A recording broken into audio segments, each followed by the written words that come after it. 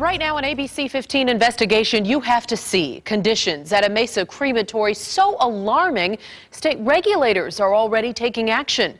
It started as a tip from a viewer like you, and tonight Joe Ducey shows us what he witnessed by going undercover. As black smoke rises above, bodies are pulled out of a van below. It's a valley crematory with a big secret until now. Maggots crawling around. What we found here undercover, how bodies were being treated. Just sitting there in a van, rotting away in the heat. Day and night. Right now it is 4:41 a.m. Has shocked state investigators. I apologize profusely. This is not the conduct of our crematories. And forced a valley family to struggle with what can happen when a loved one's body leaves your sight. He doesn't deserve that at all. I didn't know he played horseshoes. 5 generations of the Cope family gather in Mesa to honor Grandpa Paul Cope. He died in March at the age of 83. They're all good memories. I can't think of any bad memories. Paul donated his skin to burn victims. His cremated ashes were supposed to come home, yet 14 days after his death, still no ashes. And Paul's wife, daughter, and granddaughter aren't getting any answers. Tells one of us 3 days, tells the other about 7. Until the ABC 15 investigators showed the family this picture. That's the way they had them stacked in there. Boxes in an open van, others just sitting outside, each with names of loved ones handwritten. This man remembers one of the names. His name written real big, Paul Cope. He asked us to conceal his identity. He worked on the property and took these pictures so we could see how bodies were being held at the All-State Crematory in Mesa. Something's been rotting in that van. He says the smell of decomposing bodies made him throw up. Imagine the worst smell you could ever smell and multiply that by 100. He says he saw unlocked vans full of boxes left overnight, and he took this grainy phone video when the crematory's garage door was partially open, showing what appeared to be ashes, and the white spots were maggots. Not just 1 or 2 maggots, but the floor just covered in them. How far were the boxes from the maggots? They're sitting on top of them. This is just not acceptable.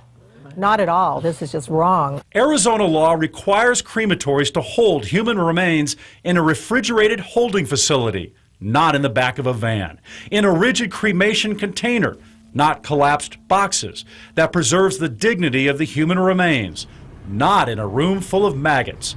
So to find out how long All-State Crematory keeps bodies this way, shine it light right on the box. The ABC 15 investigators went undercover, And taped together everything. spotting this red van full of boxes, and we watched it from 7 p.m. all night, hour after hour. It's 6 a.m. now. The red van is still in front of the garage. Night turned to morning. Our cameras still focused on the red van. It's 9:06 a.m. More hours pass and the temperature rises. At 1:30, this cell phone shows it's 80 degrees. Finally, there's movement. Okay, he's gonna open up the van. Workers struggle to pull out 5 long boxes, put them on carts, then wheel them into the crematory. It's now 2 p.m. The bodies were in the van for at least 19 hours. Okay. Ready? And we want to know why. Hey, I'm Joe Ducey with ABC 15. Those are bodies stored in your van overnight.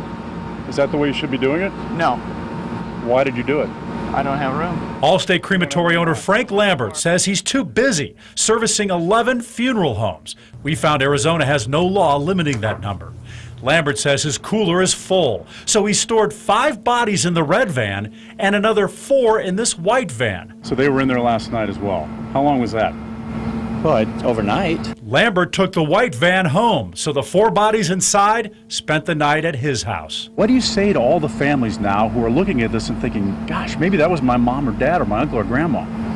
Just that I'm doing the best I can, trying to keep on top of what business I've got. Lambert says he's sorry that he's purchasing a refrigerated truck any day. He says it's kitty litter, not ashes we saw on the floor, Is that the case? but admits... Well, I have seen maggots. And it takes a few days for maggots to appear. Yeah. So that means bodies have been out for a while. So, yeah, I'm sure they have been. I was appalled. I mean, I was shocked. Rudy Thomas is executive director of the Arizona State Board of Funeral Directors and Embalmers. His agency regulates crematories. How bad is this? It's bad, and it's an embarrassment to the industry. Thomas told me his department investigated All-State Crematory after a complaint about ashes on the floor, but found nothing. We showed Thomas our video. Does he believe a van is a secure means of holding human remains? How could you do that? It must be placed in refrigeration. He's in strict violation of the law. And Thomas has already opened a case. Lambert goes before the board next month.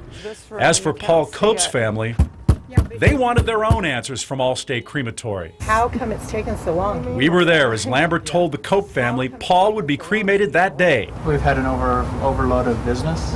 Yes, in the gold box. And the family finally did receive his ashes, placed right next to, His favorite coffee cup. in a special box that the family could now display and move on. Now it's time for closure. Now it's time to grieve.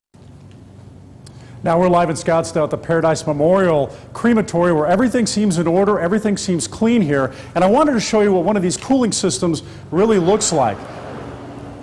This is one of them. It's pretty small. 15 to 17 bodies are stored in here. As you can see, they're separated from each other, not on top of each other.